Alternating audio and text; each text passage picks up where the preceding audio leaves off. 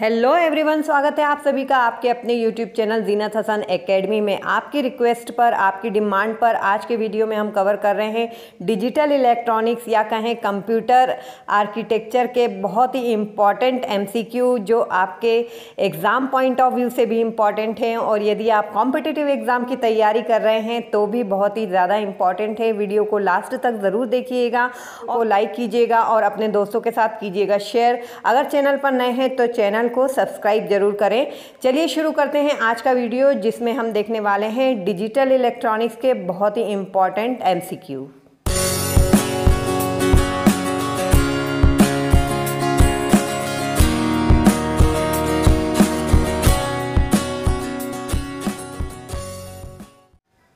Number 1 पे हमारा question है, what does a decimal number represent. जी हाँ, नंबर सिस्टम से सबसे पहला क्वेश्चन बनता है कि डेसिमल नंबर रिप्रेजेंट क्या करता है, क्या दर्शाता है, क्या क्वालिटी, क्या क्वांटिटी, क्या पोजीशन या नन ऑफ द अबव। तो हमारा डेसिमल नंबर सिस्टम दर्शाता है पोजीशन। जी हाँ, जो डिजिट है उसकी पोजीशन पर ही डिपेंड करता है कि उसकी वैल्यू क्या होगी डेसिमल नंबर सिस्टम में। तो इसका आंसर है option C, position. Next question लेते हैं, question number 2, a digit in base are will have a range from. मतलब किसी भी नंबर सिस्टम में, अगर आपने मेरा नंबर सिस्टम वाला वीडियो नहीं देखा है तो जल्दी से जाकर आई बटन पर आपको लिंक मिल रही है, उसे देख लीजिए। पूरे कॉन्सेप्ट आपके क्लियर हो जाएंगे। कन्वर्जन जितना भी करना चाहते हैं आप किसी भी नंबर सिस्टम से किसी भी नंबर सिस्टम में, तो आप वो बहुत ही आसानी से सीख सकते हैं उस वीडियो से। प्लीज़ आप उसको एक बार वॉच कर लीजिए और बेसिक कॉन्सेप्ट अपने क्लियर कर लीजिए। तो फिर से क्वेश्चन को एक बार रीड करती हूँ, a digit in base are will have a range from. तो कितना रेंज होता है किसी भी बेस में, 0 to r-1, 0 to r+1, 1 to r-1, 1 to r+1। जैसे हमारा डेसिमल नंबर सिस्टम है उसका बेस क्या है 10, तो उसमें डिजिट कितने होते हैं 0 to 9। मतलब r की वैल्यू यदि 10 है तो r-1, तो 0 to r-1 यानी option A is the right answer.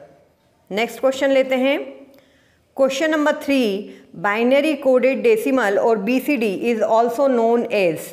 Binary coded decimal को किस और नाम से जाना जाता है? Option A 2841, option B 4821, option C 4281, option D 8421। जी हाँ, ये जो हमारे कोड होते हैं एब्सिडिक, आस्की, BCD, ग्रे कोड, इसमें से बहुत सारे MCQ पिक किए जाते हैं कई कॉम्पिटिटिव एग्जाम के लिए। तो बहुत अच्छे से पढ़ा कीजिए इन पर्टिकुलर टॉपिक्स को। तो इसका आंसर है ऑप्शन डी। अगर आपको याद आया होगा 8421, ऑप्शन डी 8421। नेक्स्ट क्वेश्चन है, which of the following code is also known as reflected code.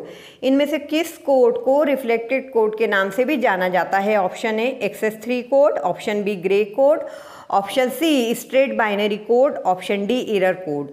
तो इसका सही जवाब है option B grey code. Grey code को रिफ्लेक्टेड कोड के नाम से भी जाना जाता है। नेक्स्ट क्वेश्चन पे आते हैं, question number 5, why the 8-bit MSB is added in एब्सिडिक। एब्सिडिक code में जो MSB है उसे क्यों ऐड किया जाता है? Option A for carriage return, नहीं। Option B for making the total number of once odd, बिल्कुल नहीं।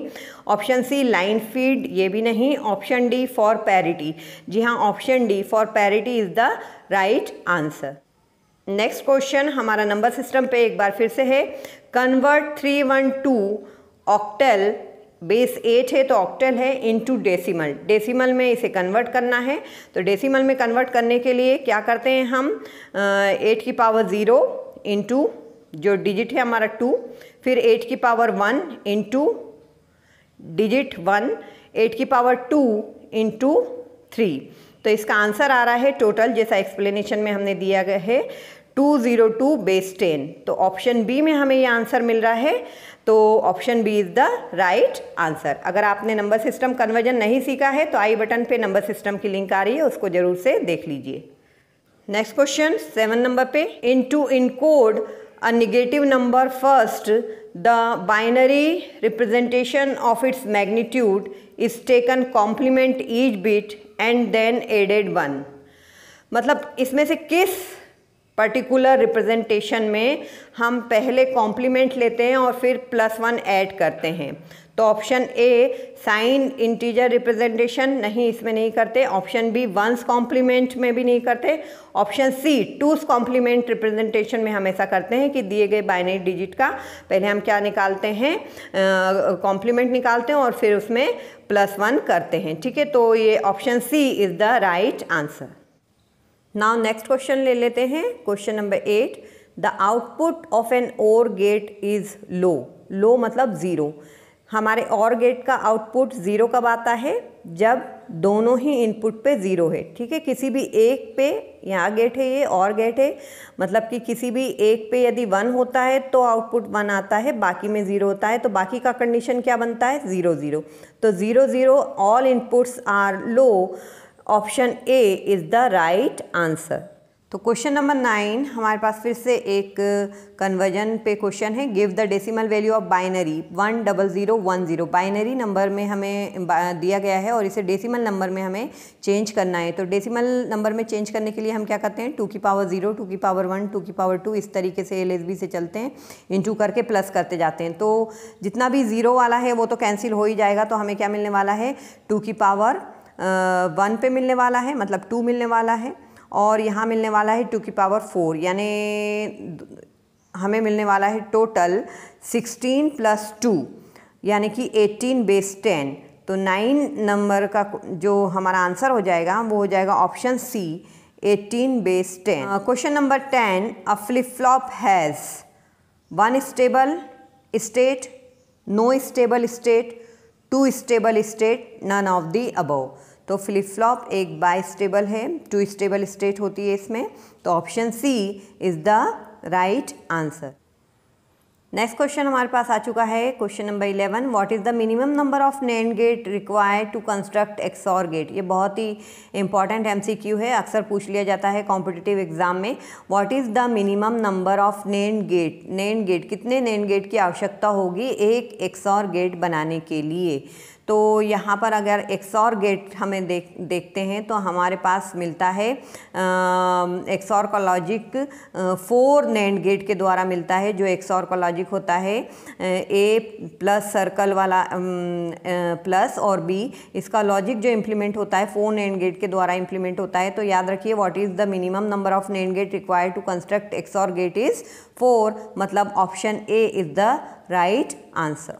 Now next question, question number 12, in positive logic. Positive logic में क्या होता है, option A a high is 1, a low is 0। Option be a low is 1, a high is 0। Option C only high are present, only lodge are present. तो यहाँ पर है हमारा high 1 लो 0 positive logic का कॉन्सेप्ट।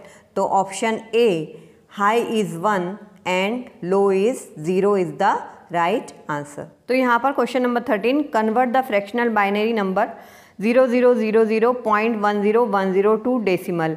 डेसिमल में हमें convert करना है, बाइनरी नंबर दिया है डेसिमल वाला, इसलिए हमें डेसिमल में कन्वर्ट करना है, डेसिमल नंबर सिस्टम में। ठीक है, और पॉइंट वाला हमें दिया गया है, तो हमें डेसिमल नंबर सिस्टम में इसे कन्वर्ट करना है।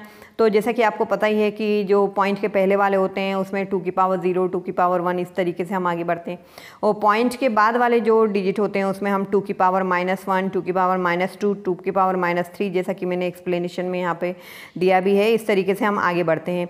तो जो हमारा पॉइंट के पहले वाला है उसमें तो 0 आना ही है, तो पॉइंट के बाद वाला जो है वो किस तरीके से हो जाएगा, 1 × 2 की पावर -1 प्लस 0 × 2 की पावर -2 प्लस 1 × 2 की पावर -3 प्लस 0 × 2 की पावर -4। अब 0 वाले तो जो है वो पूरे कैंसिल हो जाएंगे और हमारा जो आंसर है वो आ रहा है टोटल 1/2 + 0 + 1/8 + 0, मतलब 625, यानी पॉइंट के बाद मिलने वाला है 0.625, जो कि मिल रहा है ऑप्शन ए में। तो option A is the right answer. Question number 14, fill in the blanks. Flip flop is the refinement of the SR flip flop in that indeterminate condition of the SR type is defined. कौन से flip flop में SR flip flop को थोड़ा modify किया गया है, जो indeterminate condition SR की होती है उसको मॉडिफाई किया गया है। तो option A JK flip flop, option B D flip flop, option C T flip flop, option D edge trigger flip flop. Flip flop एक ऐसा इंपॉर्टेंट टॉपिक है जो आपके एग्जाम पॉइंट ऑफ व्यू से भी इंपॉर्टेंट है और आप कॉम्पिटिटिव एग्जाम में यदि MCQ आते हैं आपके एग्जाम में भी तो उस पॉइंट ऑफ व्यू से भी बहुत ही इंपॉर्टेंट टॉपिक है फ्लिप फ्लॉप। अच्छे से पढ़िएगा। अगर आपने फ्लिप फ्लॉप के कॉन्सेप्ट नहीं समझे हैं तो हमारे वीडियो लेक्चर इस पर अपलोडेड हैं, आई बटन पे हम लिंक प्रोवाइड करा रहे हैं आपको। तो अगर नहीं कॉन्सेप्ट क्लियर है तो प्लीज़ उसे एक बार वॉच कर लीजिए। तो इसका आंसर है जेके फ्लिप फ्लॉप। जी हाँ, SR फ्लिप फ्लॉप का रिफाइनमेंट किया गया है, जो इनडिटर्मिनेंट कंडीशन है उसका किया गया है जेके फ्लिप फ्लॉप में। Option A is the right answer. Now question number 15, how is a JK flip flop made to toggle. मतलब टोगल कंडीशन हमें कब मिलती है जेके फ्लिप फ्लॉप में? ऑप्शन ए 0-0 पर, ऑप्शन बी 1-0 पे, ऑप्शन सी 0-1 पे या ऑप्शन डी 1-1 पे। तो ऑप्शन डी 1-1 पे हमें मिलती है टोगल कंडीशन, ठीक है, और 0-0 पे मिलती है हमें नो चेंज कंडीशन। तो यदि आपसे पूछे नो चेंज कंडीशन कब मिलती है तो आप लिखेंगे 0-0 पर, मतलब J = 0, K = 0, और टोगल कंडीशन हमें मिलती है लास्ट में, मतलब 1-1 पे, J = 1, K = 1 पर। Now question number 16, fill in the blanks is an example of sequential circuit। Combinational circuit and sequential circuit दो कॉन्सेप्ट हैं जो हम डिजिटल लॉजिक में पढ़ते हैं। सीक्वेंशियल सर्किट में मेमोरी एलिमेंट होता है और कॉम्बिनेशनल सर्किट में नहीं होता है, ठीक है। तो option A flip flop is the right answer क्योंकि इसमें मेमोरी एलिमेंट होता है। बाकी फुल एडर हाफ एडर क्या है? कॉम्बिनेशनल सर्किट हैं। Flip flop is the right answer. Now next question लेते हैं, question number 17, which is the most commonly used logic family. Logic family से बहुत सारे MCQ कॉम्पिटिटिव एग्जाम में पिक किए जाते हैं, तो इसको भी ध्यान से पढ़िएगा। Option A ECL, option B TTL, option C CMOS, option D PMOS। तो कौन सी लॉजिक फैमिली सबसे ज़्यादा यूज़ की जाती है? तो logic family TTL, transistor logic, most commonly used logic family है। तो option B is the right answer. Now next question लेते हैं, question number 18, IC chip used in digital clock is. Digital clock में कौन सी IC चिप होती है? SSI, VLSI, MSI, LSI।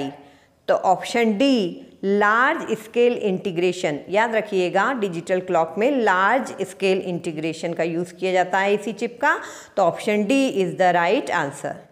Question number 19 लेते हैं, TTL uses. Option a multi ammeter transistor, option B multi collector transistor, option C multi base transistor, option D multi ammeter और multi collector transistor.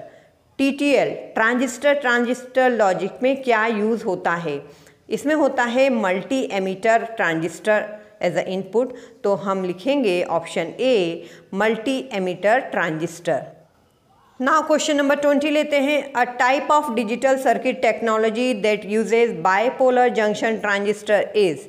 किसमें हम bipolar junction transistor का use करते हैं? Option A TTL, option B CMOS, option C LSI या option D NMOS। तो transistor logic में हम यूज़ करते हैं बाइपोलर जंक्शन ट्रांजिस्टर का। तो option A is the right answer. तो ये क्वेश्चन कंटिन्यू रहेंगे, आपको वीडियो को लाइक देना है। इसको जितना ज़्यादा आप लाइक देंगे उतना मोटिवेशन हमें मिलेगा और हम आगे के MCQ आपके लिए लेकर आएंगे। तो डू लाइक बच्चों और अपने दोस्तों के साथ शेयर कीजिए। कीप वॉचिंग ज़ीनत हसन एकेडमी।